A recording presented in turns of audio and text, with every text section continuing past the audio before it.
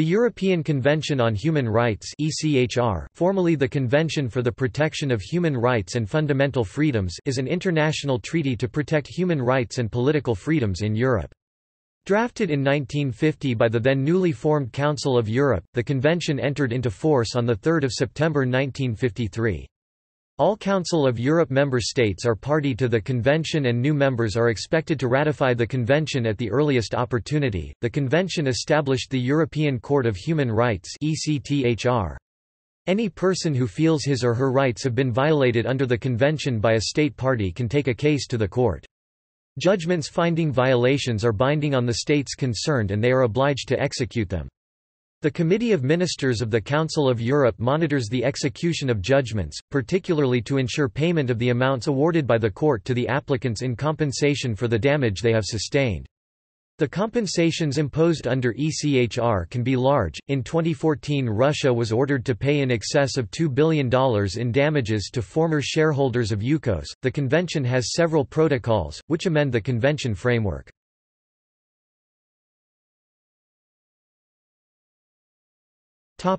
History.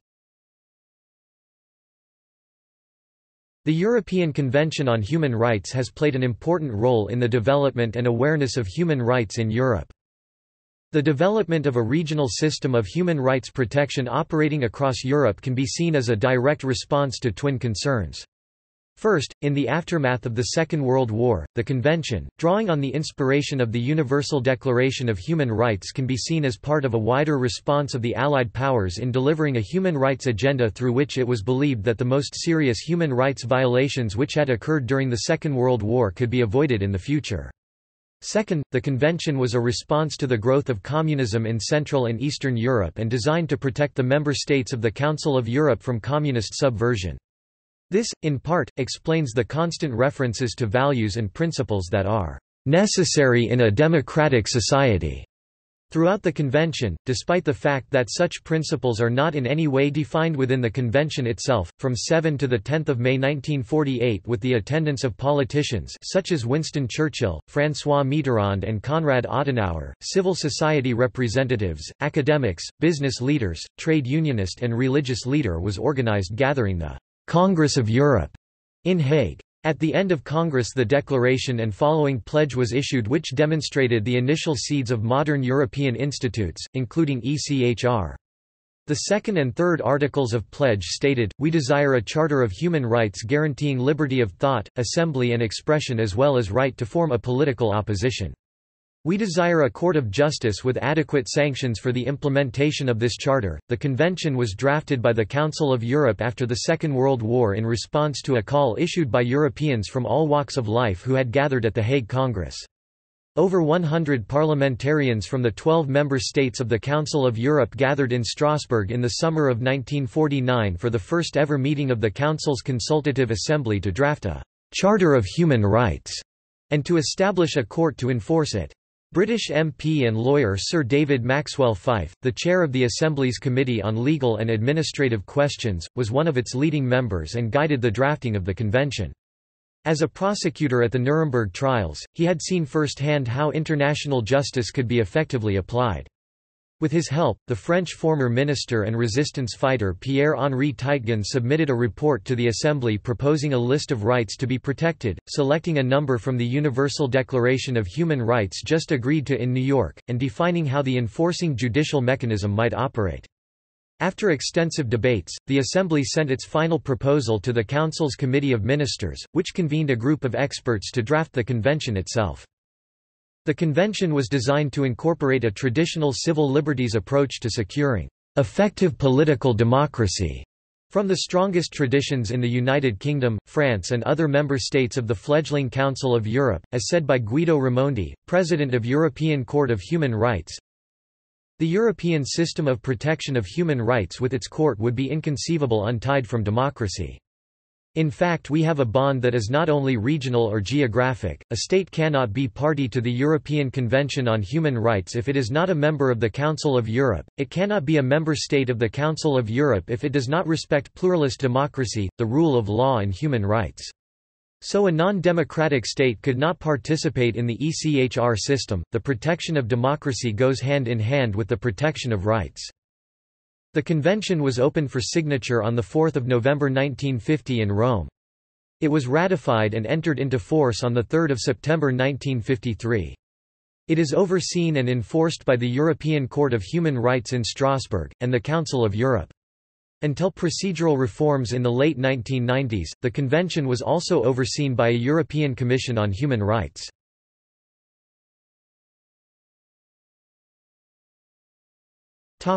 Drafting. The convention is drafted in broad terms, in a similar albeit more modern manner to the English Bill of Rights, the U.S. Bill of Rights, the French Declaration of the Rights of Man or the first part of the German Basic Law. Statements of principle are, from a legal point of view, not determinative and require extensive interpretation by courts to bring out meaning in particular factual situations.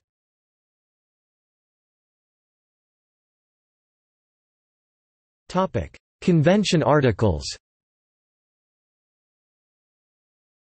As amended by Protocol 11, the Convention consists of 3 parts. The main rights and freedoms are contained in Section I, which consists of Articles 2 to 18. Section 2, Articles 19 to 51, sets up the court and its rules of operation.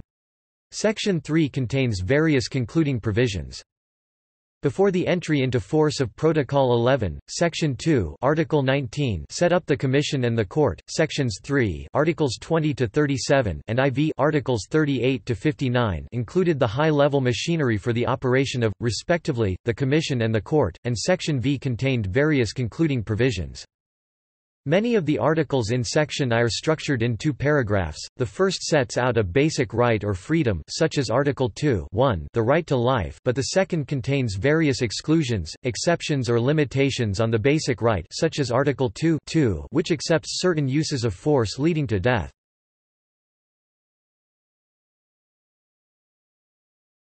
Topic: Article 1 respecting rights.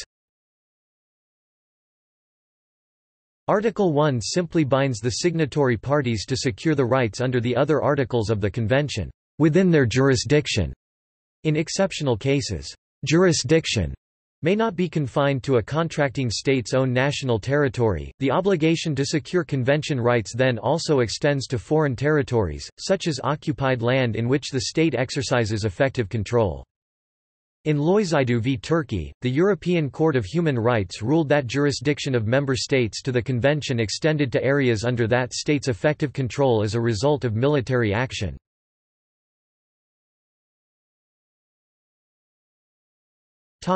Article 2 Life.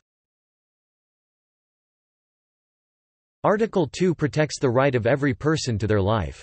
The right to life extends only to human beings, not to non-human animals, or to legal persons, such as corporations. In Evans v United Kingdom, the court ruled that the question of whether the right to life extends to a human embryo fell within a state's margin of appreciation. In Vaux v France, the court declined to extend the right to life to an unborn child, while stating that, "It is neither desirable, nor even possible as matters stand, to answer in the abstract the question whether the unborn child is a person for the purposes of Article 2 of the Convention." The court has ruled that states have 3 main duties under Article 2. A duty to refrain from unlawful killing, a duty to investigate suspicious deaths, and, in certain circumstances, a positive duty to prevent foreseeable loss of life. The first paragraph of the article contains an exception for lawful executions, although this exception has largely been superseded by Protocols 6 and 13. Protocol 6 prohibits the imposition of the death penalty in peacetime, while Protocol 13 extends the prohibition to all circumstances.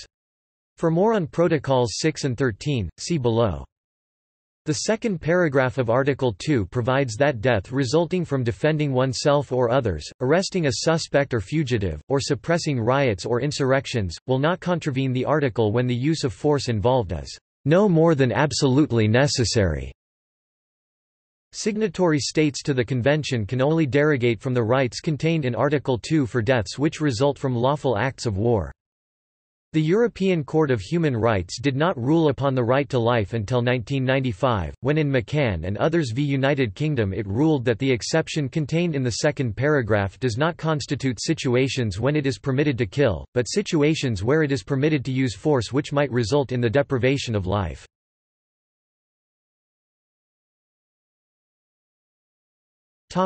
Article 3 Torture.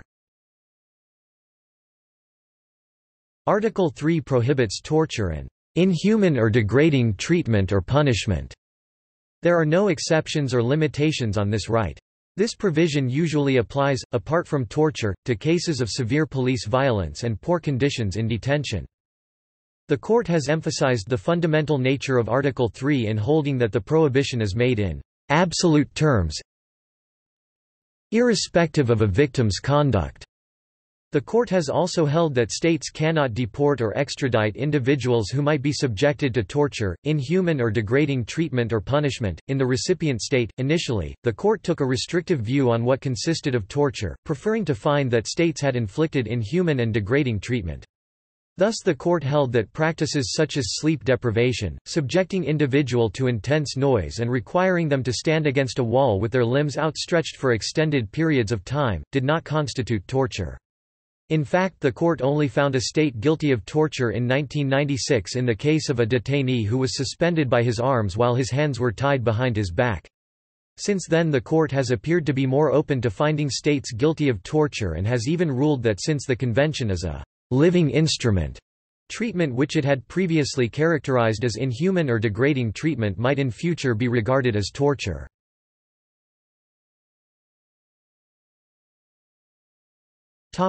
Article 4 Servitude.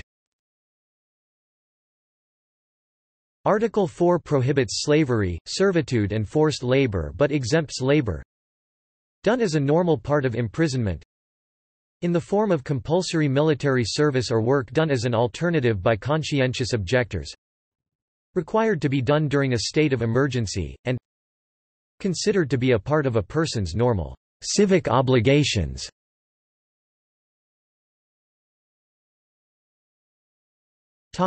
Article 5 Liberty and security.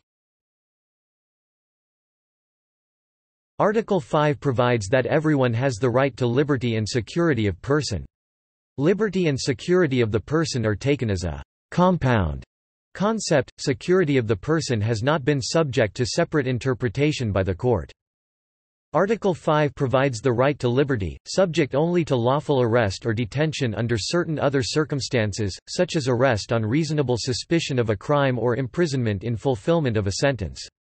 The article also provides those arrested with the right to be informed, in a language they understand, of the reasons for the arrest and any charge they face, the right of prompt access to judicial proceedings to determine the legality of the arrest or detention, to trial within a reasonable time or release pending trial, and the right to compensation in the case of arrest or detention in violation of this article.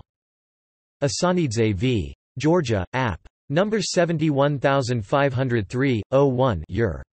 Court. H.R. 8 April 2004. Article 6 Fair trial. Article 6 provides a detailed right to a fair trial, including the right to a public hearing before an independent and impartial tribunal within reasonable time, the presumption of innocence, and other minimum rights for those charged with a criminal offense, adequate time and facilities to prepare their defense, access to legal representation, right to examine witnesses against them or have them examined, right to the free assistance of an interpreter. The majority of convention violations that the court finds today are excessive delays, in violation of the reasonable time requirement, in civil and criminal proceedings before national courts, mostly in Italy and France. Under the independent tribunal requirement, the court has ruled that military judges in Turkish state security courts are incompatible with Article 6. In compliance with this article, Turkey has now adopted a law abolishing these courts. Another significant set of violations concerns the confrontation clause of Article 6, i.e. the right to examine witnesses or have them examined. In this respect, problems of compliance with Article 6 May arise when national laws allow the use in evidence of the testimonies of absent, anonymous and vulnerable witnesses. Steele v. United Kingdom 1998-28 EHRR 603. Asanidze v. Georgia, App. Number 71503, 01 Ur. Court. HR 8 April 2004. Othman Abu Qatada v. United Kingdom 2012. Abu Qatada could not be deported to Jordan as that would be a violation of Article 6, given the real risk of the admission of evidence obtained by torture. This was the first time the court ruled that such an expulsion would be a violation of Article 6.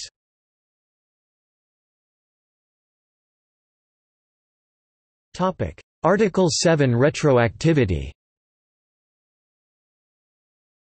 Article 7 prohibits the retroactive criminalization of acts and omissions. No person may be punished for an act that was not a criminal offense at the time of its commission. The article states that a criminal offense is one under either national or international law, which would permit a party to prosecute someone for a crime which was not illegal under domestic law at the time, so long as it was prohibited by international law. The article also prohibits a heavier penalty being imposed than was applicable at the time when the criminal act was committed. Article 7 incorporates the legal principle nullum crimen, nulla pena sine lege into the Convention. Relevant cases are Kakinakis v. Greece 1993 ECHR 20, SAS v. France 2014 ECHR 69. Topic: Article 8 Privacy. Article 8 provides a right to respect for one's private and family life, his home and his correspondence, subject to certain restrictions that are in accordance with law and necessary in a democratic society. This article clearly provides a right to be free of unlawful searches, but the court has given the protection for private and family life that this article provides a broad interpretation, taking for instance that prohibition of private consensual homosexual acts violates this article. There have been cases discussing consensual familial sexual relationships, and how the criminalization of this may violate this article. However, the ECHR still deems such familial sexual acts to be criminal. This may be compared to the jurisprudence of the United States Supreme Court, which has also adopted a somewhat broad interpretation of the right to privacy. Furthermore, Article 8 sometimes comprises positive obligations, whereas classical human rights are formulated as prohibiting a state from interfering with rights, and thus not to do something, e.g. not to separate a family under family life protection. The effective enjoyment of such rights may also include an obligation for the state to become active, and to do something, e.g. to enforce access for a divorced parent to his/her child. Notable cases: Roman Zakharov v. Russia 2015 EHCR 47143, 06. Malone v United Kingdom 1984 ECHR 10, 1984-7 EHRR 14. Topic: Article 9 Conscience and religion. Article 9 provides a right to freedom of thought, conscience and religion. This includes the freedom to change a religion or belief, and to manifest a religion or belief in worship, teaching, practice and observance, subject to certain restrictions that are in accordance with law and necessary in a democratic society. Relevant cases are Kakinakis v. Greece 1993 ECHR 20, Universelles Leben e.V.v. Germany 1996 App. No 29745/96. Buscarini and others v. San Marino 1999 ECHR 7. Pitchen and Sages v. France 2001 ECHR 898. Leyla Sahin v.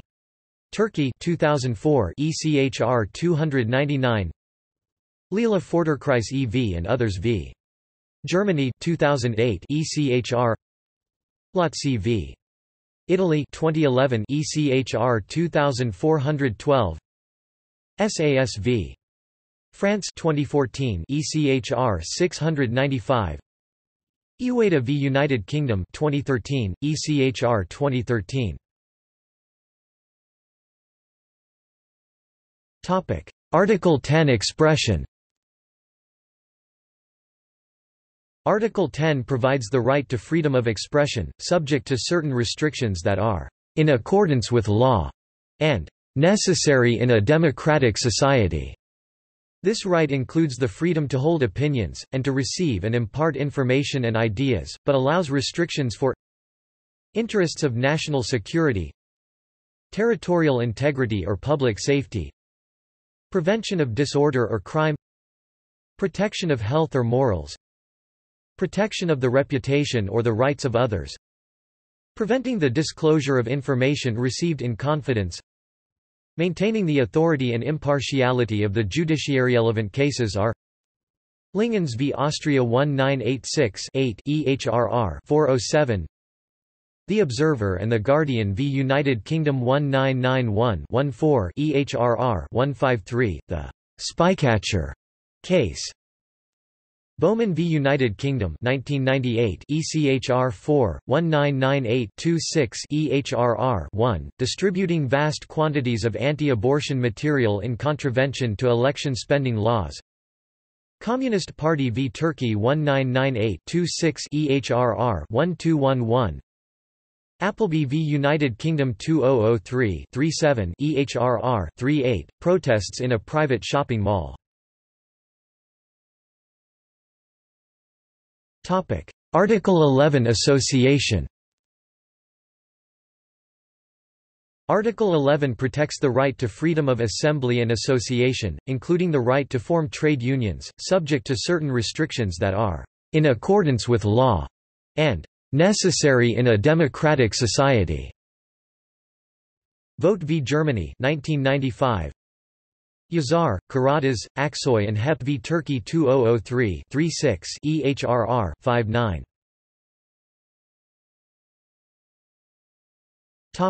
Article 12 Marriage. Article 12 provides a right for women and men of marriageable age to marry and establish a family. Despite a number of invitations, the court has so far refused to apply the protections of this article to same-sex marriage. The court has defended this on the grounds that the article was intended to apply only to different-sex marriage, and that a wide margin of appreciation must be granted to parties in this area. In Goodwin v. United Kingdom, the court ruled that a law which still classified post-operative transsexual persons under their pre-operative sex, violated Article 12 as it meant that transsexual persons were unable to marry individuals of their post-operative opposite sex. This reversed an earlier ruling in Rees v. United Kingdom. This did not, however, alter the court's understanding that Article 12 protects only different-sex couples. The European Court of Human Rights ruled in Schalk and Kopf v. Austria that countries are not required to provide marriage licenses for same-sex couples, however if a country allows same-sex couple marriage it must be done so under the same conditions that opposite-sex couples marriage face, in order to prevent a breach of Article 14, the prohibition of discrimination.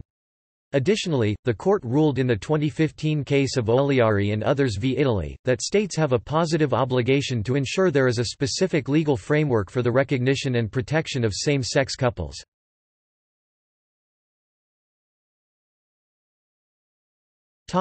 Article 13 Effective remedy. Article 13 provides for the right for an effective remedy before national authorities for violations of rights under the Convention. The inability to obtain a remedy before a national court for an infringement of a Convention right is thus a freestanding and separately actionable infringement of the Convention.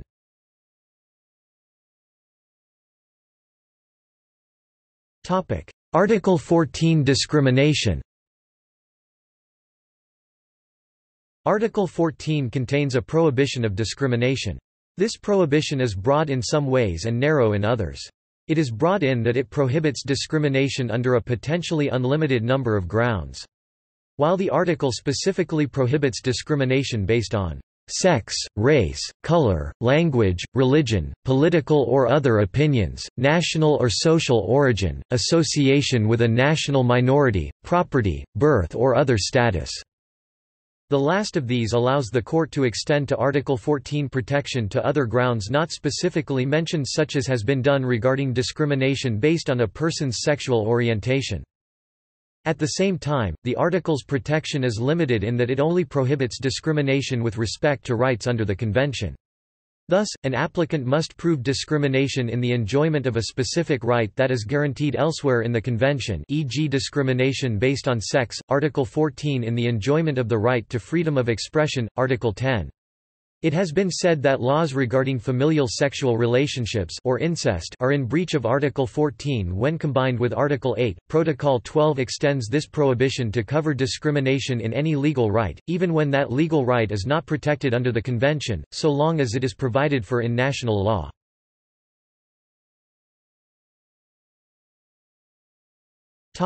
Article 15 derogations. Article 15 allows contracting states to derogate from certain rights guaranteed by the Convention in a time of war or other public emergency threatening the life of the nation. Permissible derogations under Article 15 must meet three substantive conditions. There must be a public emergency threatening the life of the nation. Any measures taken in response must be strictly required by the exigencies of the situation, and the measures taken in response to it must be in compliance with a state's other obligations under international law. In addition to these substantive requirements, the derogation must be procedurally sound. There must be some formal announcement of the derogation and notice of the derogation, any measures adopted under it, and the ending of the derogation must be communicated to the Secretary-General of the Council of Europe. As of 2016, 8 member states had ever invoked derogations. The Court is quite permissive in accepting a state's derogations from the Convention but applies a higher degree of scrutiny in deciding whether measures taken by states under a derogation are, in the words of Article 15, "strictly required by the exigencies of the situation." Thus in AV United Kingdom, the court dismissed a claim that a derogation lodged by the British government in response to the September 11 attacks was invalid, but went on to find that measures taken by the United Kingdom under that derogation were disproportionate. In order for a derogation itself to be valid, the emergency giving rise to it must be actual or imminent, although states do not have to wait for disasters to strike before taking preventive measures. Involve the whole nation, although a threat confined to a particular region may be treated as threatening the life of the nation in that particular region. Threaten the continuance of the organized life of the community. Exceptional, such that measures and restriction permitted by the Convention would be plainly inadequate to deal with the emergency. Examples of such derogations include Operation Demetrius, internees arrested without trial pursuant to Operation Demetrius could not complain to the European Commission of Human Rights about breaches of Article 5 because on 27 June 1975, the UK lodged a notice with the Council of Europe declaring that there was a public emergency within the meaning of Article 15 of the Convention.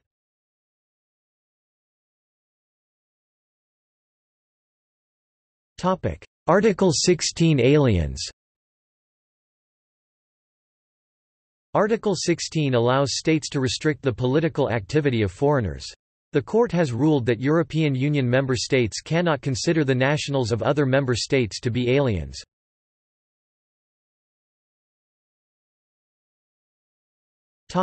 Article 17 Abuse of rights. Article 17 provides that no one may use the rights guaranteed by the Convention to seek the abolition or limitation of rights guaranteed in the Convention. This addresses instances where states seek to restrict a human right in the name of another human right, or where individuals rely on a human right to undermine other human rights, for example where an individual issues a death threat.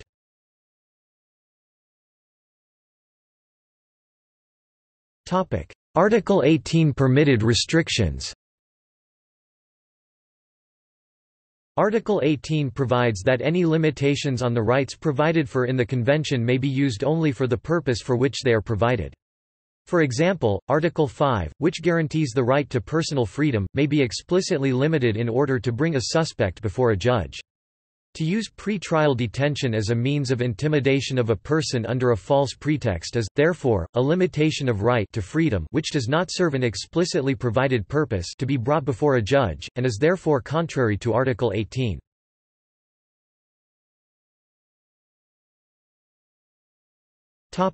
Convention protocols. As of January 2010, 15 protocols to the convention have been open for signature. These can be divided into two main groups, those amending the framework of the convention system, and those expanding the rights that can be protected. The former require unanimous ratification by member states before coming into force, while the latter require a certain number of states to sign before coming into force.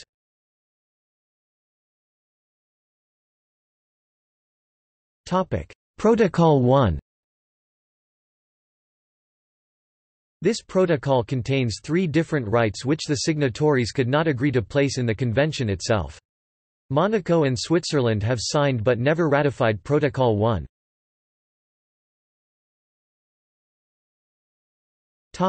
Article 1 Property. Article 1 provides for the right to the peaceful enjoyment of one's possessions. The European Court of Human Rights acknowledged a violation of the fair balance between the demands of the general interest of the community and the requirements of the protection of the individual's fundamental rights, also, in the uncertainty, for the owner, about the future of the property, and in the absence of an allowance.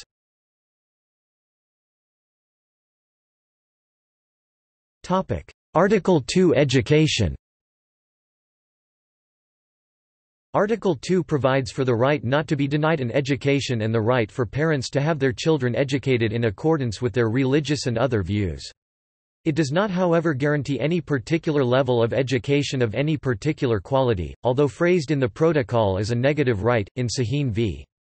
Turkey, the court ruled that it would be hard to imagine that institutions of higher education existing at a given time do not come within the scope of the first sentence of Article 2 of Protocol No. 1. Although that article does not impose a duty on the contracting states to set up institutions of higher education, any state doing so will be under an obligation to afford an effective right of access to them. In a democratic society, the right to education, which is indispensable to the furtherance of human rights, plays such a fundamental role that a restrictive interpretation of the first sentence of Article 2 of Protocol No. 1 would not be consistent with the aim or purpose of that provision.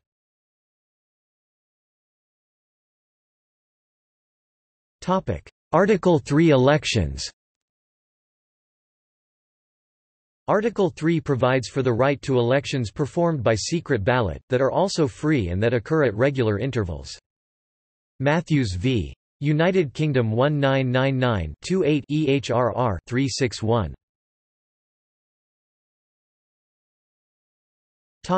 Protocol 4 Civil imprisonment, free movement, expulsion. Article 1 prohibits the imprisonment of people for inability to fulfill a contract. Article 2 provides for a right to freely move within a country once lawfully there and for a right to leave any country. Article 3 prohibits the expulsion of nationals and provides for the right of an individual to enter a country of his or her nationality. Article 4 prohibits the collective expulsion of foreigners.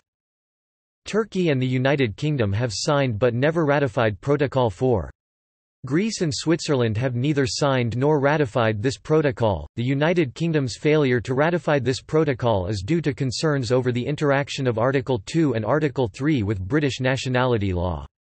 Specifically, several classes of British national, such as British national overseas, do not have the right of abode in the United Kingdom and are subject to immigration control there. In 2009, the UK government stated that it had no plans to ratify Protocol 4 because of concerns that those articles could be taken as conferring that right.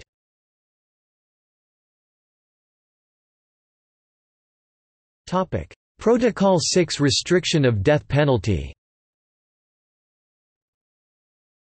requires parties to restrict the application of the death penalty to times of war or imminent threat of war. Every Council of Europe member state has signed and ratified Protocol 6, except Russia, which has signed but not ratified.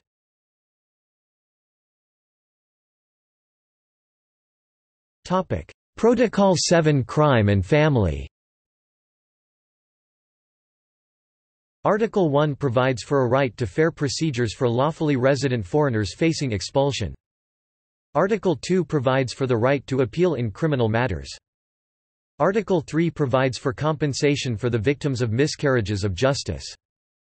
Article 4 prohibits the retrial of anyone who has already been finally acquitted or convicted of a particular offense, double jeopardy. Article 5 provides for equality between spouses. Despite having signed the protocol more than 30 years ago, Germany and the Netherlands have never ratified it. Turkey, which signed the protocol in 1985, ratified it in 2016, becoming the latest member state to do so. The United Kingdom has neither signed nor ratified the protocol.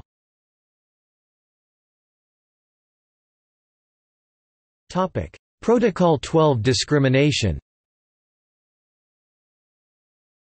applies the current expansive and indefinite grounds of prohibited discrimination in Article 14 to the exercise of any legal right and to the actions including the obligations of public authorities.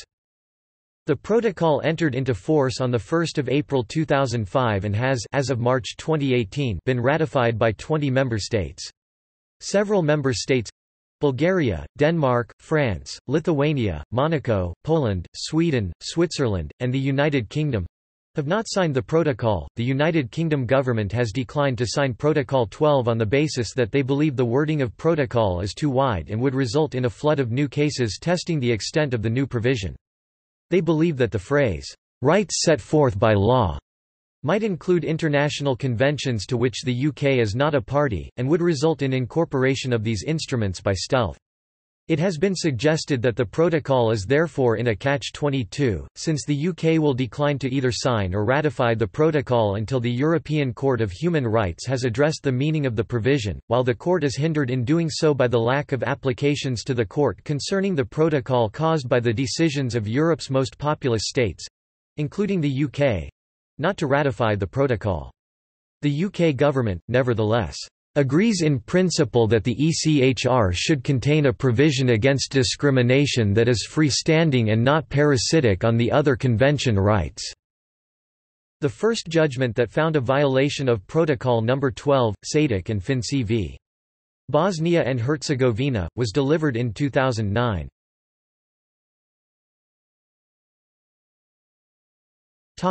Protocol 13 – Complete abolition of death penalty. Protocol 13 provides for the total abolition of the death penalty. Currently all Council of Europe member states but 3 have ratified Protocol 13. Armenia has signed but not ratified the protocol. Russia and Azerbaijan have not signed it.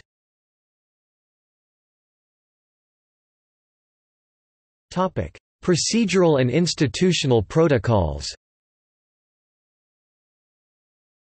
The Convention's provisions affecting institutional and procedural matters have been altered several times by means of protocols. These amendments have, with the exception of Protocol 2, amended the text of the Convention. Protocol 2 did not amend the text of the Convention as such but stipulated that it was to be treated as an integral part of the text. All of these protocols have required the unanimous ratification of all the member states of the Council of Europe to enter into force.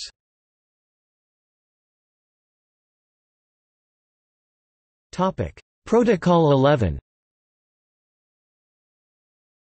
Protocols 2, 3, 5, 8, 9 and 10 have now been superseded by Protocol 11, which entered into force on 1 November 1998. It established a fundamental change in the machinery of the Convention. It abolished the Commission, allowing individuals to apply directly to the Court, which was given compulsory jurisdiction, and altered the latter's structure. Previously, states could ratify the Convention without accepting the jurisdiction of the Court of Human Rights. The protocol also abolished the judicial functions of the Committee of Ministers.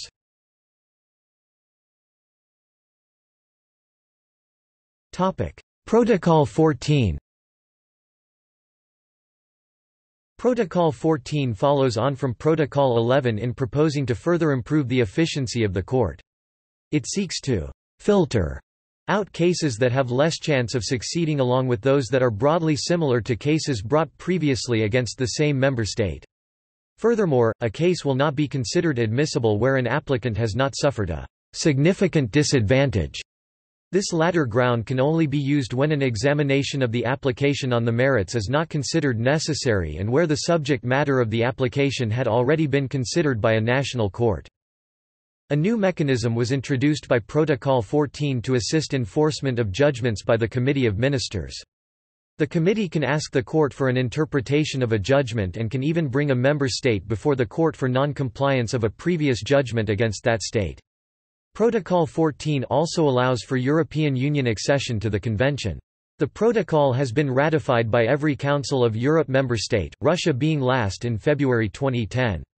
It entered into force on 1 June 2010. A provisional Protocol 14 bis had been opened for signature in 2009. Pending the ratification of Protocol 14 itself, 14 bis was devised to allow the court to implement revised procedures in respect of the states which have ratified it. It allowed single judges to reject manifestly inadmissible applications made against the states that have ratified the protocol. It also extended the competence of 3 judge chambers to declare applications made against those states admissible and to decide on their merits where there already is a well-established case law of the court. Now that all Council of Europe member states have ratified Protocol 14, Protocol 14 bis has lost its raison d'etre and according to its own terms ceased to have any effect when Protocol 14 entered into force on 1 June 2010.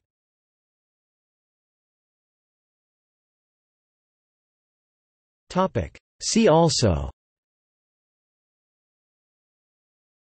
Capital punishment in Europe, Charter of Fundamental Rights of the European Union, European Social Charter, Human Rights Act 1998 for how the Convention has been incorporated into the law of the United Kingdom. Human rights in Europe, territorial scope of European Convention on Human Rights, European Convention on Human Rights Act 2003, Irish Act similar to the British Human Rights Act 1998. International Institute of Human Rights. Notes